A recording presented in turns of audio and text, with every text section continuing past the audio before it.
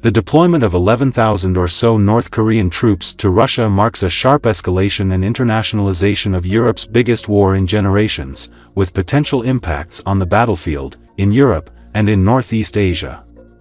It's an embarrassing comedown for Moscow, bad news for Ukraine, and a very scary development for South Korea and the rest of the world. Pyongyang has been underwriting Russia's war in Ukraine for years by supplying literal boatloads of artillery shells. Injecting actual combat troops into the war at a critical time not only ratchets up the pressure on a war-weary and manpower-weak Ukraine, it also deepens the bonds and implications of the 4-month-old Russia-North Korea Mutual Defense Pact. But despite numerous evidences of the presence of North Korean troops in Ukraine, the reaction of Western leaders has been rather mild. This was said by German analyst Nico Lang. At the moment, I don't see the main European states coming together to develop a joint strategy. What do we want to achieve in Ukraine? How will we deal with Russia and its patrons? How can we achieve this together? This is what we need, the analyst noted. NATO told that the alliance is actively consulting on the issue. Also, according to German MP Roderich Kiev, Europe's failure to react to the deployment of North Korean troops is fatally negligent.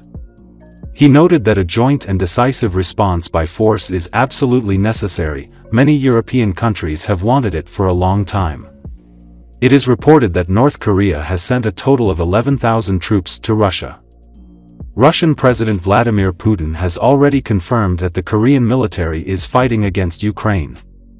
North Korea has sent troops to Russia to join the fight against Ukraine, a major shift in Moscow's effort to win the war, U.S. officials confirmed. Defense Secretary Lloyd Austin III called the North's presence a very, very serious escalation that would have ramifications in both Europe and Asia. What exactly are they doing? Left to be seen, Austin told.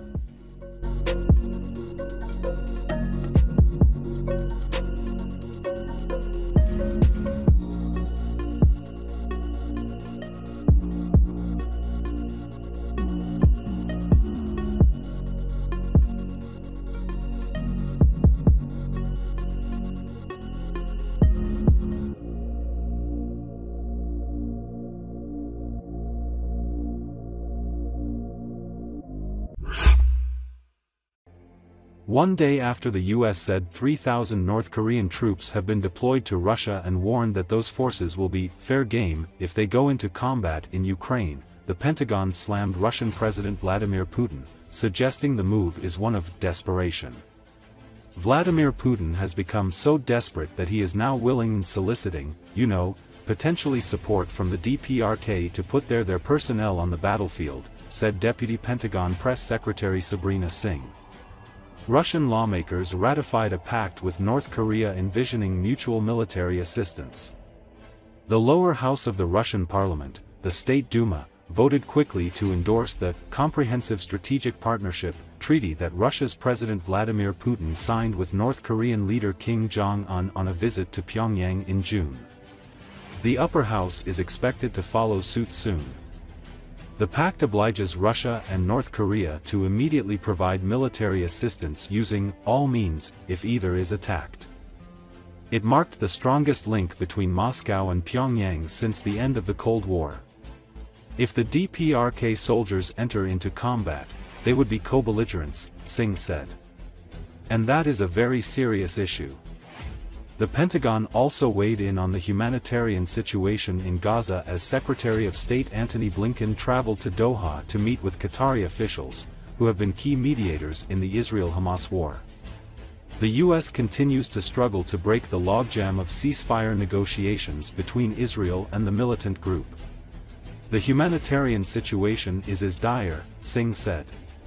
So we know that a ceasefire would be the best way to get, whether it be food, water, humanitarian needs in, as well as medical treatment, into Gaza. Finally, Singh said U.S. troops participated in an Iraqi-led operation against ISIS fighters in the Anbar province in Iraq. The Pentagon is evaluating the operation and was not aware of any U.S. casualties in the operation. Singh also provided an update on a joint raid by US and Iraqi troops earlier this week that killed more than half a dozen Islamic State leaders in Iraq, but also left 2 US troops injured. Singh said the 2 US troops are in stable condition and will get follow-on care at Walter Reed National Military Center outside of Washington, D.C. She also said a 3rd American service member is being evaluated for TBI.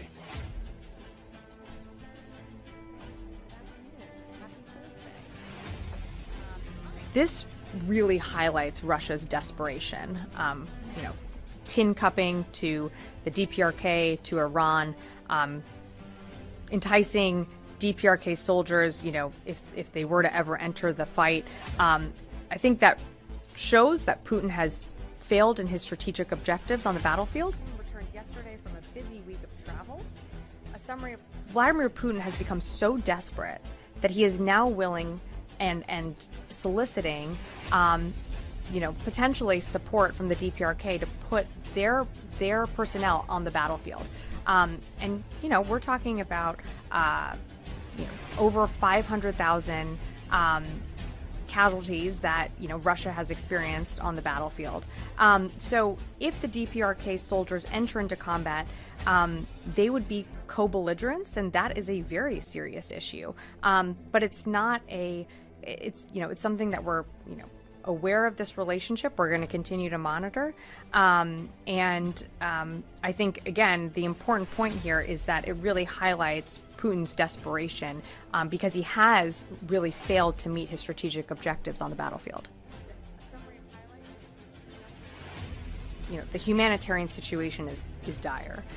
So we know that a ceasefire would be the best way to get, whether it be food, water, humanitarian needs in, as well as medical treatment into Gaza. We also know that, Israel has been effective in really dismantling Hamas in Gaza. Hamas, cannot conduct the type of attack that they conducted on October 7th today. They just don't. They have been dismantled into a way where they are not that same organization pre-October 7th. We have also urged, Sinwar's death is an opportunity. Let's use it. So again, you're seeing Secretary Blinken in the region. I don't have more to add to his comments, but we certainly haven't given up hope. It's something that this administration is going to continue to push for. With his NATO counterparts in Brussels.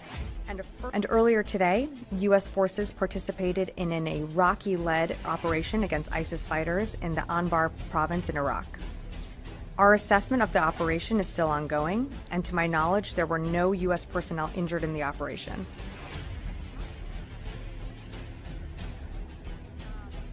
Additionally, I have an update on the 2 service members wounded in a partnered raid with Iraqi security forces on October 22nd. Earlier this week, the ISF, enabled by personnel from CJTF OIR, conducted strikes and follow-on raids on multiple ISIS locations in central Iraq, targeting several senior ISIS leaders and killing at least 7 ISIS operatives. During the operation, 2 U.S. military personnel were wounded by an explosion while assisting Iraqi forces with site exploitation. While both service members sustained serious injuries, they are in stable condition and are currently en route to Walter Reed Medical Center for follow-on care. Additionally, we recently learned a 3rd service member is being assessed for potential TBI. And as you know, TBI numbers can fluctuate over time. All are in stable condition and receiving the care that they need.